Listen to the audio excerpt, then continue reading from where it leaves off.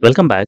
In this video, I will discuss how to build a decision tree using CHAID algorithm with the help of simple solved example.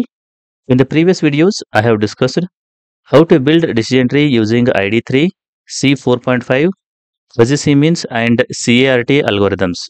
Link for those videos is given in the description below. In this case, we have been given a dataset with the 14 examples and 4 attributes. Lateness is a target variable in this case.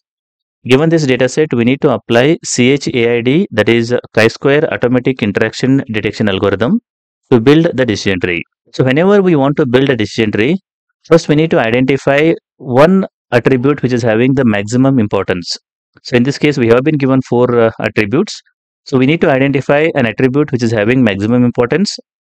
We need to consider that as a root attribute, and then we need to start building the tree here. Now the question comes in front of us is how to identify an attribute which is having maximum importance. In this case, I am going to calculate the chi-square value for each and every attribute. The attribute which is having the maximum chi-square value, that will be considered as the important attribute. Now the question comes in front of us is, what is chi-square? Chi-square is a statistical measure used to find the difference between the child and parent nodes. To calculate chi-square, we use this equation. Chi-square is always equivalent to square root of E minus O bracket square divided by E, where E is the expected number of occurrences of an example. O is the observed occurrences of an example. So using this equation, we calculate the chi-square value for each and every attribute here. Now we will start with the first attribute from the given data set. The first attribute here is outlook. Now outlook has 3 possibilities: sunny, rain and overcast. So we need to calculate the chi-square value for all 3 possibilities here. So to calculate the chi-square value, first we need to know how many number of observed examples are there and what is the expected examples. Now what we need to do here is we need to consider outlook is equivalent to sunny, and then we need to count how many number of yes examples are there and no examples in this case. Now if you look at this outlook column, there are 5 places where sunny is present. So these are the 5 places where sun is present. Now out of these 5 examples, we need to see how many number of yes examples are there and how many no examples. So if you look at here, this is the place where sunny is equivalent to yes, and this is the place where sunny is equivalent to yes. Remaining 3 are no here. So that's the reason whenever outlook is equivalent to sunny, the number of yes examples are 2. And whenever outlook is equivalent to sunny, the number of no examples are 3 here. This is what is known as the observed number of examples here. Similarly, we have to count how many number of yes and no examples are there whenever outlook is equivalent to overcast, whenever outlook is equivalent to rain here. That is what I have written in this table. Now, once you get this observed number of examples, next we need to calculate the expected number of examples here. To calculate expected number of examples, we need to add the yes and no values of observed examples, and then we need to divide it by 2 here. 2 plus 3 divided by 2, that is equivalent to 2.5 here. 4 plus 0 divided by 2, that is equivalent to 2. 3 plus 2 divided by 2 is equivalent to 2.5 here. Now we have calculated the observed and expected values. Now I will discuss how to calculate the chi-square value for yes and no examples here. To calculate the chi-square, we use this equation. Chi-square of outlook is equivalent to sunny given yes. That is, we want to calculate this one. To calculate this one, the values are, the expected value is 2.5 and the observed value for s is what? 2 here. So square root of 2.5 minus 2 bracket square divided by 2.5 here. So that is equivalent to 0.316 in this case. So that is what I have written here. Similarly, if you want to calculate the chi-square for no here, chi-square of outlook is equivalent to sunny given no is equivalent to, again expected is 2.5 and the number of observed examples for no is 3 here. That is 2.5 minus 3 bracket square divided by 2.5, which is equivalent to again 0.316 in this case. Similarly, we have to calculate the chi-square value for remaining possibilities here. So we will get all these chi-square values in this case. Now once you calculate the chi-square values, we need to add all these chi-square values, get the chi-square value for that attribute. That is, chi-square of outlook is equivalent to addition of all these things, which is equivalent to 4.092 in this case. So this is the chi-square value for the feature outlook in this case. Now we will go to the next attribute or the feature, that is temperature. Again, it is having 3 possibilities: hot, mild and cool in this case. Again, we need to count the number of observed examples for temperature is equivalent to hot given yes, given no. For mild and cool, So we got these values in this case. So once you get these values, we need to calculate the expected value. Expected value is the addition of these two things divided by 2. That is 2 plus 2 divided by 2 is 2 here. Similarly, I have calculated the remaining expected values here. So once you get expected and observed values, we need to calculate the chi-square value. So chi-square of temperature is equal to hot given S. That is this value I want to calculate. Again, I need to use square root of expected value minus observed value bracket square divided by expected value, that is equivalent to 0 in this case. Similarly, I have to calculate the remaining values here. So once I calculate all the chi-square values, I need to add all those things so that I will calculate the chi-square of temperature is equivalent to 2.568 in this case. Now I will go with the next attribute, that is humidity here. Humidity has two possibilities, that is high and normal. Again, we need to count the observed values, that is humidity is equivalent to high given yes and given no. We got 3 yes examples and 4 no examples here. 6 yes and 1 no example whenever humidity is equivalent to normal in this case. Again, we need to calculate the expected value, that is addition of 3 plus 4 divided by 2, that is 3.5. 6 plus 1 divided by 2, again it is 3.5 here. Now we need to calculate the chi-square value, that is chi-square of humidity is equivalent to high given S, that is this value, which is equivalent to square root of 3.5 minus V, that is expected minus observed bracket square divided by expected, that is 3.5, which is equivalent to 0.267, that is what I have written here. Similarly, I have to calculate the remaining chi-square values in this case. Now, once you calculate all the chi-square values, we need to add all those things so that you will calculate the chi-square of humidity is equal to 3.206 in this case. Now, we will consider the last attribute, that is wind here. The wind has two possibilities, that is weak and strong in this case. Again, we need to count the observed values and then we need to calculate the expected values. Once you get the expected and observed values, we need to calculate the chi-square values. That is chi-square of wind is equal to weak given S, that is this one, which is equal to square root of 3.5, that is expected value, minus 5, that is observed value, bracket square divided by expected value, that is equivalent to 0.801 in this case. Similarly, we have to calculate the remaining chi-square values here. So once you get all chi-square values, we need to add all these things so that we will get the chi-square of wind is equivalent to 1.602 in this case. Now I have calculated the chi-square value for all the attributes or the features. Now we need to compare these chi-square values.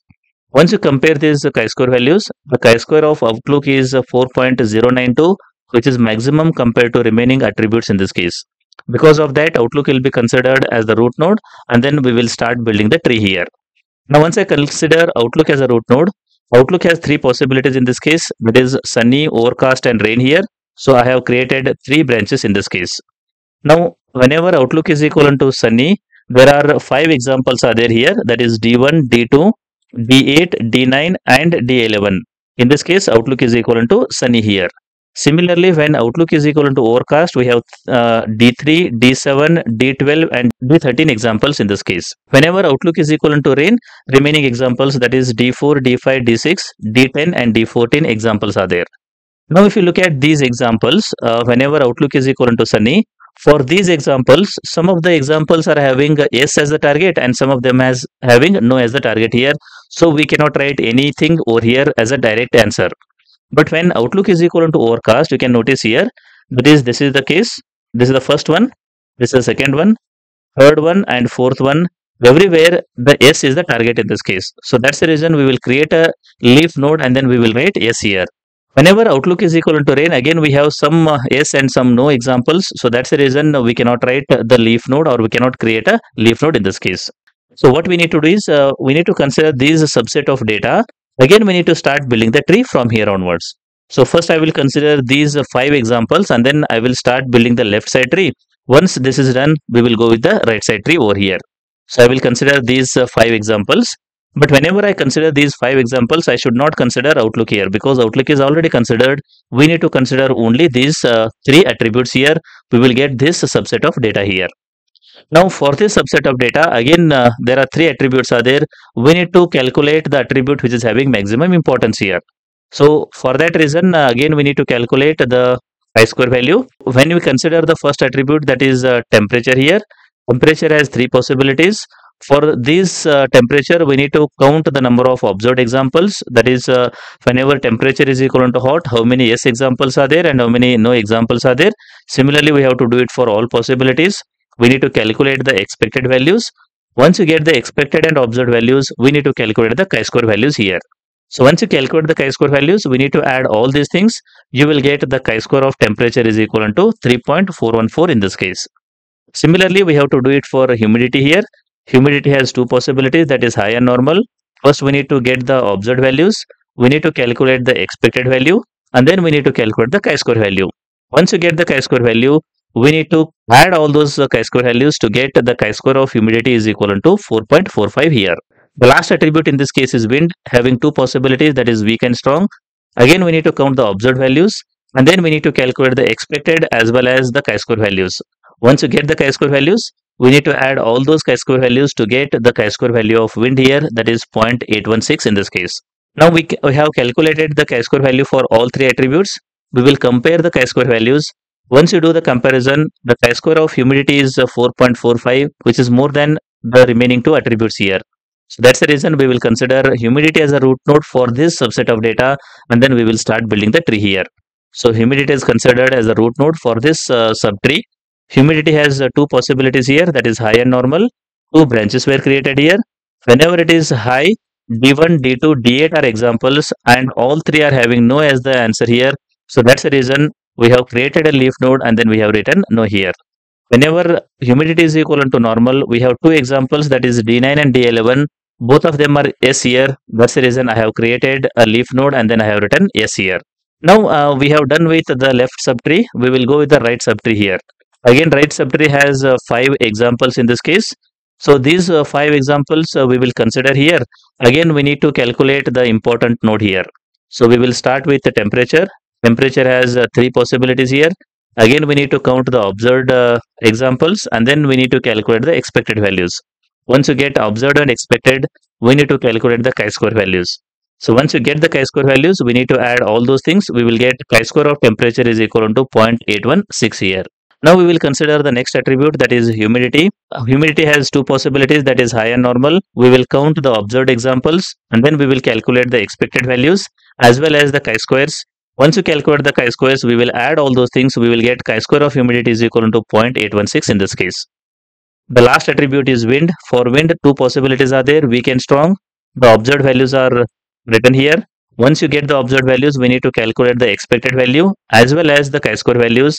Once you get this chi-square values, we need to add all those things. We will get the chi-square of wind is equal to 4.45 here. Now we have calculated the chi-square for all the attributes. We will compare the values here. The chi-square value of wind is more compared to the remaining two attributes. Hence, wind is considered as a root node for this subtree here. I have considered wind as a root node for this subtree. Wind has two possibilities here, that is weak and strong. So we have created two branches here.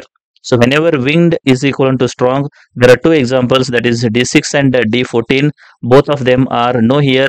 That's the reason I have created a leaf node with no as the value here.